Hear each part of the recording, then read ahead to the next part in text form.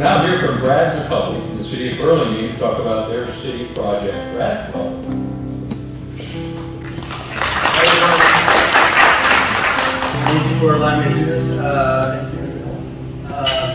You know, as I'm sitting and listening to everybody, I have my talking points here, but I'm not sure I'm going to talk about them because there's a theme here around communication. There's a theme here around information and getting it into the hands of seniors.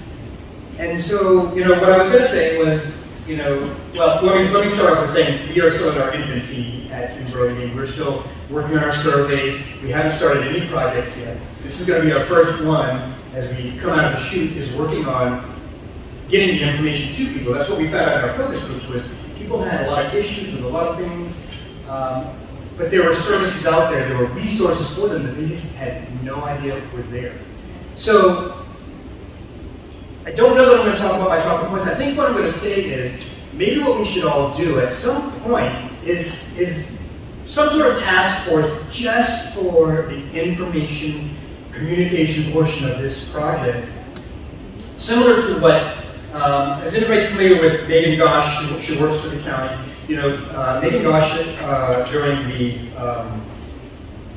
census, before the pandemic, for the census, she was doing communications around the census, and each week she was sending out information to all the cities, everybody in communication. These are our talking points for the week, and everybody would send these out city by city by city by city.